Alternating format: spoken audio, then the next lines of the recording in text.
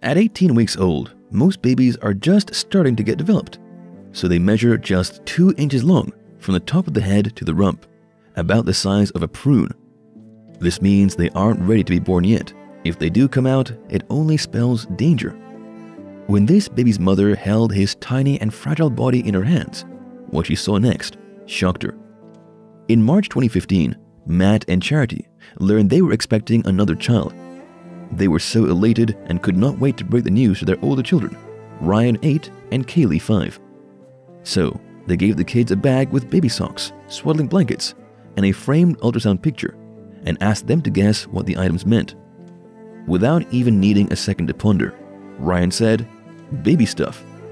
"You are pregnant?" he added, flashing a grin, with his delighted eyes fixed on his mother's belly, and the couple screamed a loud yes. The family's joy was over the roofs, and everyone couldn't wait to meet the baby.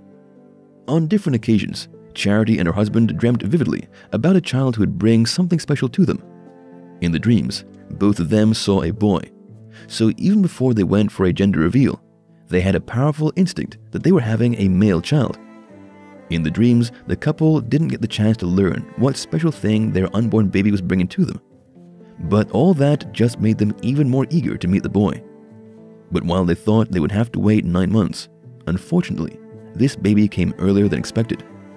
One night, some 18 weeks into Charity's pregnancy, she woke up with a start, experiencing contractions that got more painful as time went by. That was unusual, so she felt something was very wrong. Could she be in labor just when the baby was in its 4th month? Her heart sank at such scary thoughts. Looking beside her, Matt was deeply asleep, so she tapped him. "The baby could be coming," she said, her eyes shining with terror. Hearing such words, Matt sprang to his feet.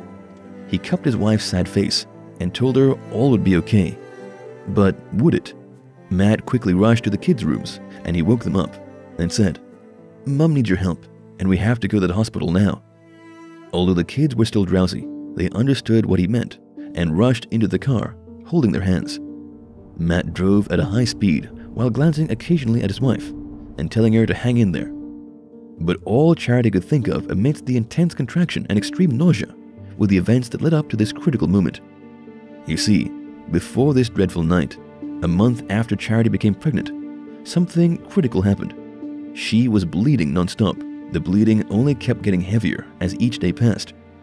When this happened, Charity thought she was having a miscarriage. However, when she went to the hospital, that wasn't the case.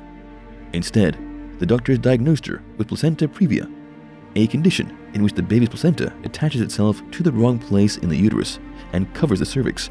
However, sometimes this condition often corrects itself, but in worst cases, the woman would have to undergo an emergency C-section, especially if the baby made it to the 24th week, at least. In this case, the baby had a good chance of surviving. Unfortunately, Charity continued bleeding. The doctors had no explanation for this, as a scan had shown that the baby's mouth, nose, and ears were perfectly formed. In fact, during one of the couple's numerous trips to the hospital, one doctor made a disturbing suggestion. He asked the couple to consider terminating the baby, as the frequent bleeding could put Charity's life at risk, but that wasn't an option for them.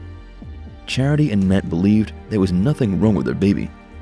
They had seen his physical features in the scan, so they didn't care what the doctors thought. Their baby was beautifully formed, for all they cared. My baby had its own life, its own beating heart, and was alive and had potential. Taking all that away was not something I could do. Getting to the hospital, Matt pulled the car to a rough stop, and that jerked Charity back to reality. When she attempted to come out of the car, she couldn't even walk because of the intense pain. So Matt lifted her into a wheelchair and wheeled her into a room where doctors and nurses quickly attended to her. They performed an ultrasound, and it showed the baby had descended and was ready to come out. Once again, Charity was deep in thoughts. Her mind was crowded with fear and grief when she felt someone tap her, saying, "Push." Really? Push? How could she push out a 4-month-old baby? How would that even look? Would he come out alive? Pushing wasn't an option. I didn't want to push because I just wanted him to be okay, and that meant him staying inside me, she said. Although Charity would have loved to keep the baby inside of her for as long as she could, sadly, nature took its course, and within a few minutes, she pushed out a tiny, fragile baby who was still wrapped in his protective amniotic sac. The little boy didn't cry or move the moment he came out. The doctors concluded that he was born dead, as they had not been able to detect a heartbeat during the ultrasound scan. One nurse opened the amniotic sac and asked the devastated couple if they would like to see his body, and they agreed. Filled with anguish, the parents held the little boy. Despite how premature he was, his parents thought he still had the most beautiful face they had ever seen. Nevertheless, his condition was heartbreaking too. Tiny red veins were running throughout his almost transparent body. His skin was so moist and delicate that it began to stick to the blanket. So the nurses had to lay him on plastic to protect his skin. Lost in a beautiful yet tragic moment, the parents continued to stare at the boy until they noticed something unbelievable. For a moment, the boy's chest rose and fell.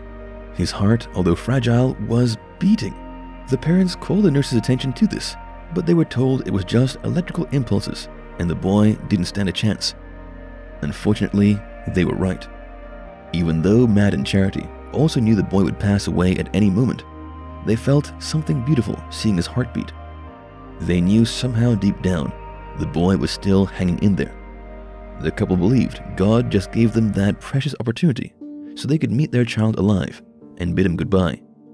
Right there, they named him Jaxon, and afterward, they decided he should meet his elder siblings before life slipped out of him.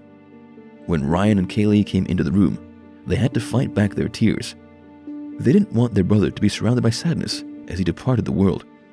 For the next 30 minutes, the family spent time with the boy, holding him, caressing him gently with soft, sweet kisses. It was a really peaceful experience that we at least were able to be together as a family with our little boy just that one time. This was something special that we will cherish forever, Charity said. Eventually, the boy's time was up, and all signs of life faded away. A few days later, he was buried in a white outfit his mother made for him. The family, who are Christians, believe they will be reunited with Jaxon again. Charity also would never forget the signs of life she saw in her son. To date, she hopes Jaxon's story will give a face to the countless babies who have been aborted at such an age. I want to be able to show others that even at 18 weeks old, the preborn baby is very much alive and very much a whole person. I want people to see that even when they are the tiniest babies like my Jaxon, they are real, living, breathing people who are precious and who deserve all our love and respect. They are just as much a person as anybody else is, she said.